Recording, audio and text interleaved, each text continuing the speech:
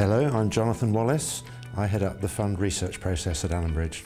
My main role is to try and identify good funds, good fund managers. Our clients are obviously looking to invest to get the best returns they can, and what we do is hopefully identify which funds, which managers will give them those best returns. I mean, in some ways it's as simple as that we are just looking to identify the best places for people to put their money.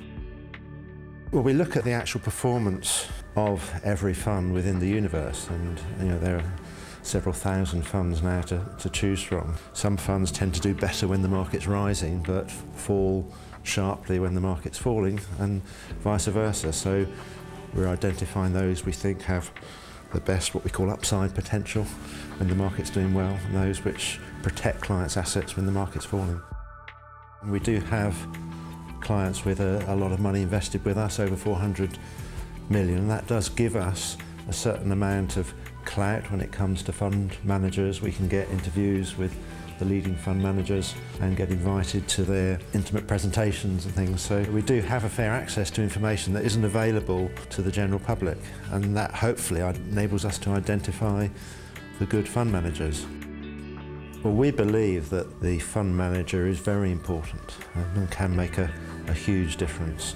He is the man or woman that carries the can, that has to make the final investment decisions. The good fund managers are fairly few and far between. We've managed to identify quite a good proportion of them. So through the hard work and the processes that we've done in our investment research. So that's not an accident.